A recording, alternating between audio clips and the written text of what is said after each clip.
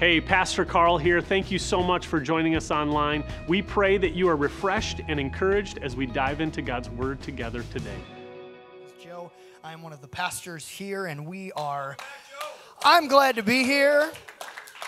We are starting this series in Advent, as Pastor David said, and this morning I have been tasked with to talk about the gift of hope. As we look at Advent, the God gives us His one and only Son, and He comes and He is with us, that there's a whole lot of things that come along with that. And as followers of Jesus, we have been given this gift of hope. Advent is all about anticipating the coming of Jesus, and we look back to Jesus' first coming, and we look forward to His second coming. That's what this whole Advent season is about. And this morning, as we talk about hope, we talk about this choice to wait with anticipation. Big idea for this morning is that as followers of Jesus, we have hope because God will do what He says that He will do. That's the big idea. God will do what He says that He will do. Let's pray, and then we will get started. Heavenly Father, thank you for your people. Thank you for technological advances like the internet, where we can find videos like this that encourage us, that teach us things about hope and more about who you are. God, even as we think about the writers of the Scriptures and how they have told us this story, we know that we lean on them, that we lean most importantly on you. God, we know that you want to speak to us, that you have desires and dreams for us. As we are in this season of waiting, God, would you teach us to have hope? God, as we slow down a bit, as we slow down to contemplate and to think about you becoming a human, being born, breathing the very air that your breath sustains. God, would the implications of this seep deep into the core of who we are. So God, would you be speaking to us this morning, teaching us more about who you are and who you say that we are and what in the world that means. Give us ears to hear. It's in Jesus' name that we pray. Amen. Matthew chapter 2, if you have been around the church for any period of time, you probably will recognize this story starting in verse 1.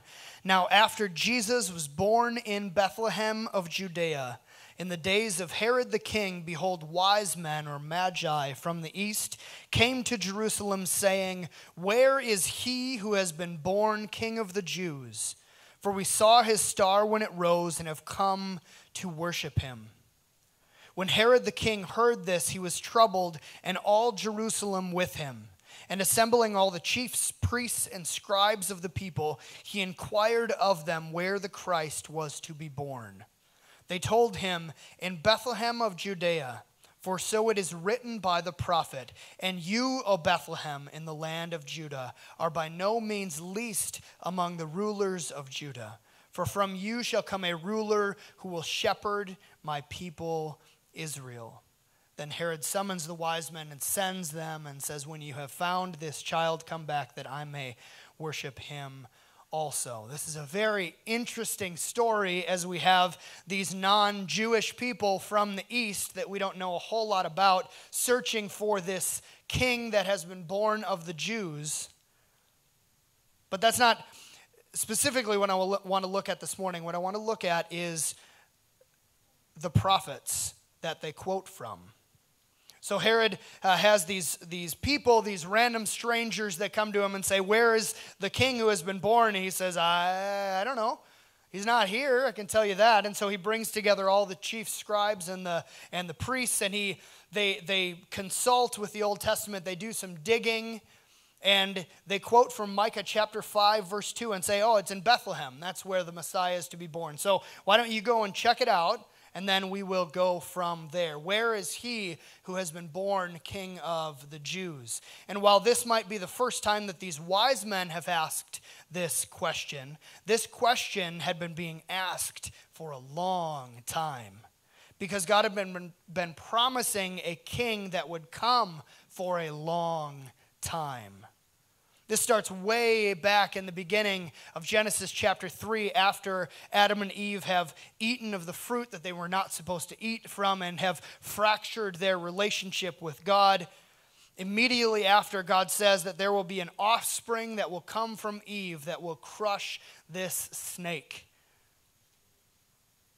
This snake crusher is coming. And then a few hundred or thousands of years later, depending on who you talk to, Moses is on the scene, and he's writing the book of Deuteronomy, and he's talking about how there's this prophet that is coming, a greater prophet than he that was coming. And then they get to the promised land where this king named David is ruling and reigning, and he's doing all of these good things, and God comes to him and gives him these promises.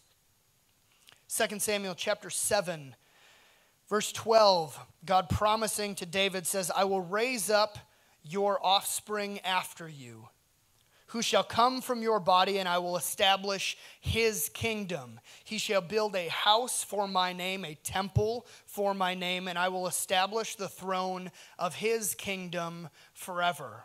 And as we unpack this a little bit, we get this idea that this son of David will rule and reign forever. And this idea becomes a huge rallying point for the people of Israel, because Israel under David's kingship is kind of like America in the 40s and 50s. It's the golden years. Everything is wonderful. And so as the nation of Israel continues on their journey, they get to some places where they say, I want to go back to that.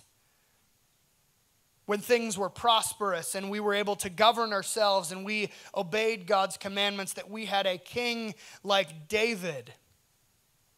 And so they look forward with anticipation for this son of David to come, who will rule and reign forever. Fast forward a few decades and hundreds of years later, the prophets show up, these people who speak on behalf of God, and they shed more light on this coming prophet king and what he will do. This idea is everywhere in the Old Testament. It's almost like it's building this idea, and then it culminates with what we understand to be the person and work of Jesus. This idea of this king, this redeemer, this prophet, this rescuer who is coming is built into the fabric of the entire Old Testament. Whether it's stated obviously or it's hinted at, it is very much there. And so this question becomes, where is the king? Where is the king? Where is he? When is he coming? Where is the king? And as this question is asked, the people of Israel get very good at waiting and waiting and waiting and waiting some more. And sometimes this waiting comes in different forms. Sometimes, like in the book of Lamentations, written by the prophet Jeremiah, chapter 3, he says, remember my afflictions and my wanderings, the wormwood and the gall. My soul continually remembers it and is bowed down within me. But I call this to mind, and therefore I have hope. The steadfast love of the Lord never ceases. His mercies never come to an end. They are like new every morning. Great is your faithfulness. And sometimes we feel like that, don't we? When things are going very poorly, or there's stress or whatever it may be, things aren't good, we're able to say, and not just say, but feel in our bones, I have hope. Because the steadfast love of the Lord never ceases. Great is your faithfulness. Praise God when that happens, right? That the response that we have to these circumstances is one of trust and faith and hope. And we see that at times the people of Israel have that type of response, but sometimes their response is a bit different.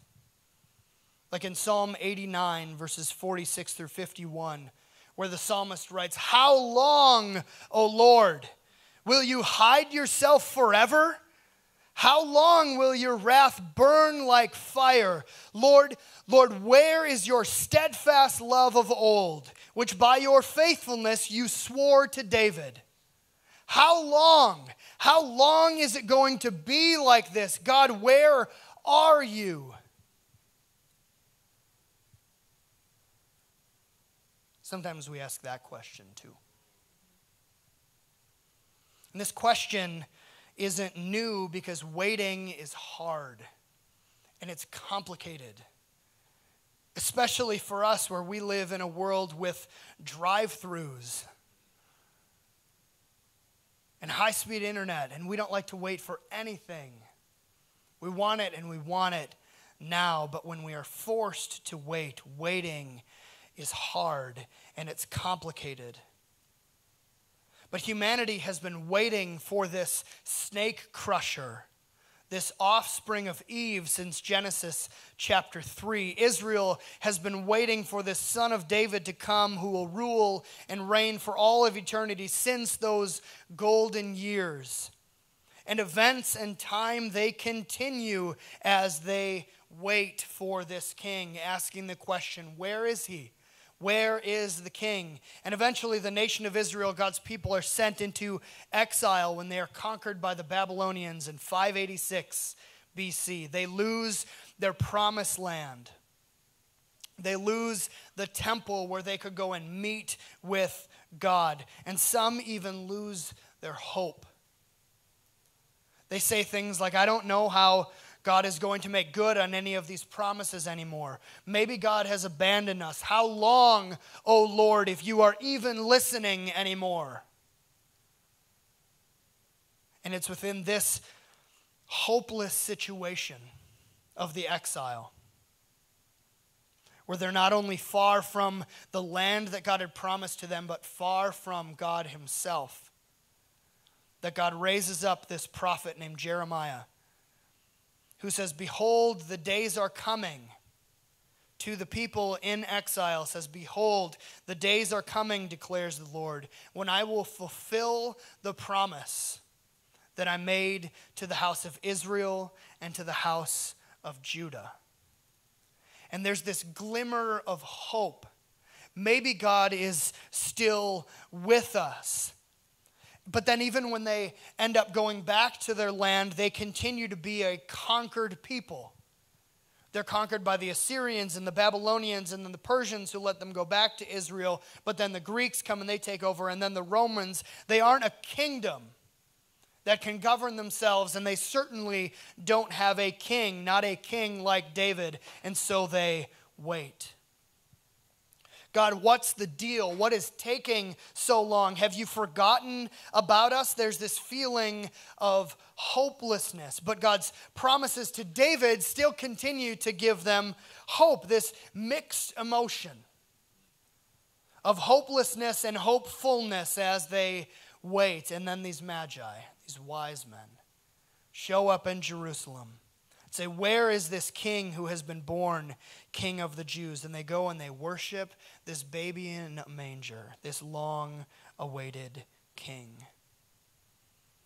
And as we read through the story of Jesus in the Gospels and then into the New Testament, we see that Jesus fulfills all of the prophecy, all of the promises that God made. The Gospel writers, Matthew, Mark, Luke, and John, they give us tons of examples. They're painting Jesus in subtle ways and in not so subtle ways that of him as the Messiah, as this promised king that would come. When you're reading your Bibles, this one's free. When you're reading your Bibles, check the footnotes. Check the footnotes because this is incredibly important. Even when you're reading Matthew chapter 2, "And you, O Bethlehem, in the land of Judah, and by no means are you least among the rulers of Judah, but from you shall come a ruler who will shepherd my people Israel. Cool, that's from some prophet. But if you look at the footnote, you see it's from Micah chapter 5, verse 2. You can go back and you can read that, and you start to see how Jesus fulfills these promises. How he's born of a virgin. He's born in Bethlehem from the line of David, this son of David, this king that would come. Even the way that Jesus talks about himself as the Son of Man is from Daniel chapter 7, this poetic poem of this exalted human being who does things that are only reserved for God. And then in Luke chapter 24, verse 44, Jesus is talking to his disciples after he has been crucified, buried, and then raised again. He is having this conversation. He says, "These are my words when I spoke to you while I was still with you, that everything written about me in the law of Moses and the prophets and the Psalms must be fulfilled." Now, there's a lot to this, but he's saying that the entirety of the Old Testament is pointing toward me, and I have fulfilled all of these things. This is why this is one of the reasons that the Old Testament is so incredibly important. It all points forward to Jesus. It's within this context, the context of the Old Testament, that Jesus makes any sort of sense at all. We can't unhitch ourselves from the Old Testament, but rather we need to dive deeply into the Old Testament. We need to look forward by looking back, as Tim Mackey from the Bible Project talked to us about. And as we do that, we start to see that Jesus fulfills all of the promises that God gave to his people. And when we do that, when we start to make some of those connections, we catch a glimpse of God's faithfulness. And that gives us hope. We see that God keeps his promises, that he will do what he says that he will do, because he has done what he said that he would do. So we, as followers of Jesus, we receive this gift of hope. As we follow him, he gives us hope. But what do we mean by that? Because I can say things like, I hope the Packers win this afternoon. Oh, man. I really hope that the Packers win this afternoon. But what exactly do we hope for? When I say that, is that the same as when we talk about this gift of hope? The way that the biblical authors talk about hope, and as Christians that we have hope. What exactly do we hope for? What do we hope about? We place our hope in the integrity of God, and that he will do the things that he has promised to do. Christian hope is not wishful desire, but rather confidence that God will do at least what he said that he would do. And that's the most basic definition of faith. The things that God says are true about himself, about what he will do. But sometimes we say things like, I'm believing in faith that God is going to provide this job. I'm believing in faith that God is going to provide this spouse. I'm believing in faith that God is going to fill in the blank. If God has promised you those things, then that's faith. And that is where we should place our hope. But if he hasn't promised you those things, that's presumption, not faith. You have no idea how many people I've talked to that find themselves in a crisis of faith, that say that God has failed me because of this type of talk. Because I believed in faith that God was going to whatever. and then God doesn't do it. The problem is that God never promised that. We presumed that God was going to do that. God will always do what he says that he will do. But he's not necessarily going to do the things that he hasn't promised to do. So we have to have an idea. We have to have a robust idea, an understanding of what God has promised to do. And this, friends, this is why it's so incredibly important for you to be engaging with your scriptures. Because otherwise you have no idea what God has promised to you, and you're just presuming things. And you place your faith in those presumptions, and then it doesn't happen, and so suddenly it's God's fault. We have to engage with our scriptures so we can understand the things that God has promised to do, and in those things we place our hope, because in him we place our hope. So, this isn't an exhaustive list by any means, but this is a few of them. A few of the things that God has promised to us as new covenant believers. He has promised that he will never leave us. He has promised that he will never leave us. He has promised that he will never forsake us, or he will never disown us. That if we are his, we are his. That he has given us his Spirit, that as followers of his, as blood-bought followers of Jesus, new creation, we have his Spirit living inside of us. God has promised that he hears our prayers and he cares for us. He has promised eternal life to us, both in quality and in quantity. And he's promised that he's coming back. He has promised that he is making all things new, that he will wipe every tear from our eyes, and that death's days are numbered. God has promised those things. Again, that's not an exhaustive list, but we have to understand the things that God has promised to us, and then we hold on to those. We hold on to those for dear life. And as we wait for those promises to be fulfilled, God has given us the gift of hope.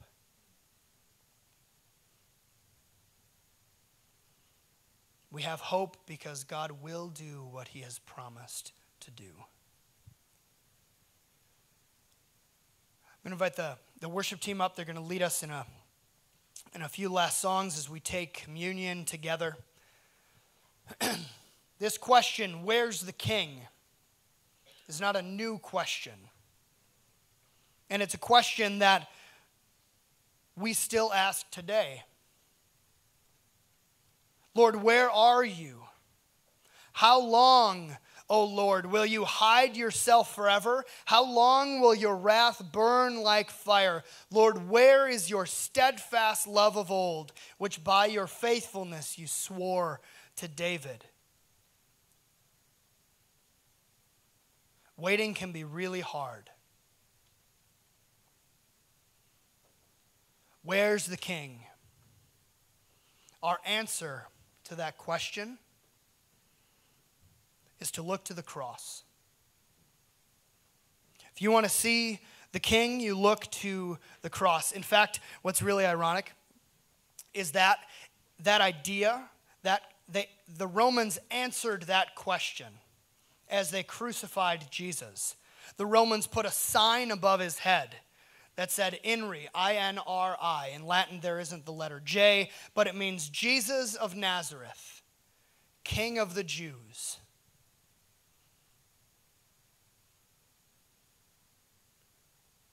This bloody, beaten, crucified king, behold the King of the Jews.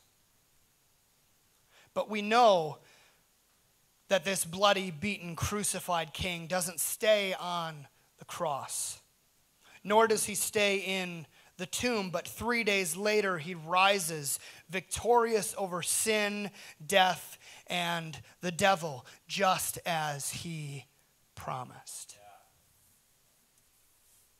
Paul, when he talks about the people of God coming together and celebrating communion, he says, "For as you eat this bread and drink this cup, you proclaim the Lord's death until he comes, until he comes, until he comes." And we know that he is coming to wipe every tear and make all things new, a new heavens and a new earth, because he promised it. So as we take the bread and the cup, with thankful hearts we remember the body and the blood of Christ, and that we have freedom from our sins today. But this is also a declaration of hope, that we proclaim the Lord's death until he comes again. We have hope that he is coming, not as wishful thinking, but as confident faith that God will do what he says that he will do. Hey, thank you so much for joining us in our podcast today. If you are looking for ways to partner with us here at Community Church, you can check out our website at community-church.com.